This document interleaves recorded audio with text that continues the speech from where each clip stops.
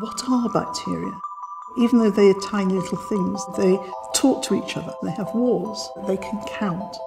And it's all going on in this invisible world. The Museum of Natural History knew that they wanted this exhibition to be about bacteria. In a process like working with a museum, you might be working over quite a long period with somebody like me who will be honing the story as we work together and think about what might be the most powerful way of bringing that research to life. In general, microbiology is fairly poorly communicated to the public because a lot of it is things we don't see.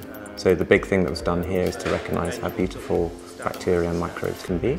They really are stunning when they grow in particular ways. They make beautiful pigments and colours. With that, you can communicate to all walks of life. Even for a research community, that can be transformative because people immediately get what you're talking about and they're engaged. But that's also brought in more people that we hadn't realised were doing bacteriology across the university. So the group of interacting scientists across the university has increased. You know an exhibition is working when you start off the process and it's a rather formal interview, and then 2 or 3 or 4 meetings in, it's just a natural conversation with people being naturally enthusiastic, and that's exactly the aspect of science that we want to convey to the public. We'll grow them up over the next week or so, take photos of them all, and then some of the nicest ones will be reproduced by an artist and put into our bacterial exhibition that's opening in October.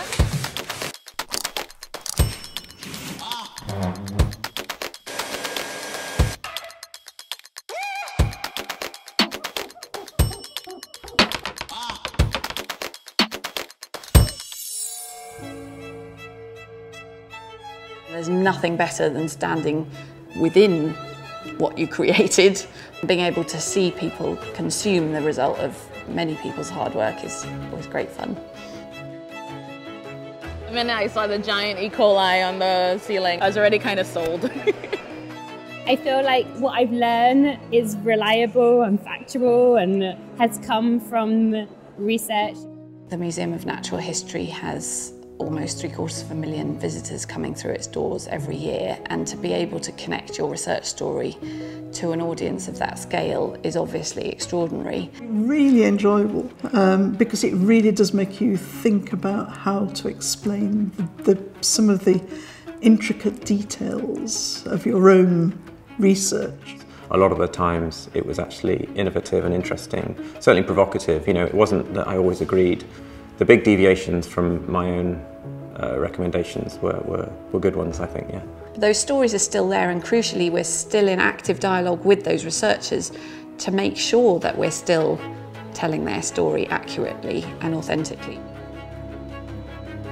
But they've made a really good job of telling a really quite complicated story in, you know, not that big a space, you know, from the origins of life on Earth, really, all the way through to, you know, bacterial behaviour in your gut. It's all there. And I just feel quite humbled that they could actually do that.